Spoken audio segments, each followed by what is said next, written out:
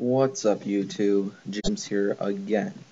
And this time I'm going to show you guys this new software I got called CopyTrans Control Center.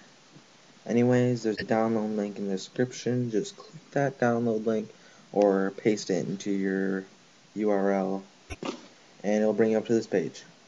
Now if you have, I think this is for Windows. Yeah, this is for Windows. So anyways, if you have Windows, just re-download. Click that.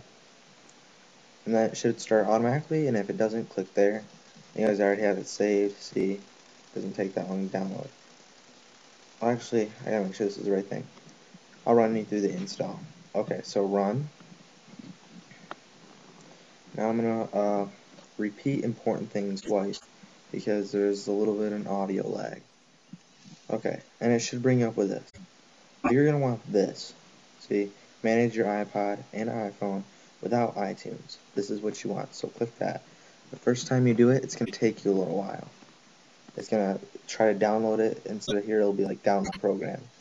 And the first time, I didn't think it was going to work, but it just took a while. So just remember that. Don't give up on it. Anyways, I'm pretty sure you can just exit out of this. Just don't show this again. Exit out. And now you can safely connect your iPod. Oh, did I just click abort? Alright. Anyways, there it is. Here's my iPod. So, I got all this stuff on here.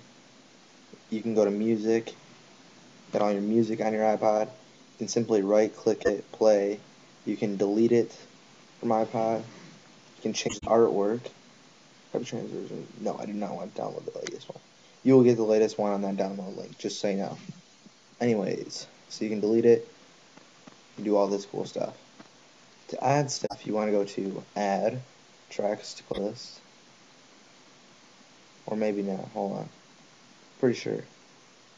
Yeah, okay. So let's see. I have all these songs added, but you can just play. Anyways, this one by Eminem. I think I have this one actually. Just press OK, and it adds in there. And the cool thing about this is you add in everything you want. I gotta remove this because I already have it. So you add everything you want, and after you're done, you just put update. Then it says sync in progress on your iPod. It's really cool. And there, I already got it. See? And then you can do the same thing with videos. You can open them up. You can do podcasts. And that's pretty much the whole thing. It's a really good software, especially if you don't like unnecessary iTunes stuff. And if you want to get stuff off it easier, instead of it downloading everything to your iPod, taking all the apps and stuff. And also CopyTrans has all these other things, which I'm not sure what they are, but you guys can check them out if you want. Comes with this install package. Anyways, see you guys next time. And what did I do next for a video? I remembered I was going to do something. I don't know. I guess, no, I remember now. It's going to be SSH in your iPod. It's going to be a 2 to 3 part video all about how to open up your iPod, get apps and stuff.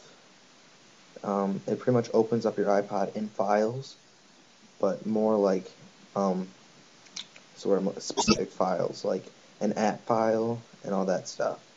Anyways, show you that next video, and probably the next couple videos. So I'll see you guys later. Peace. You know what?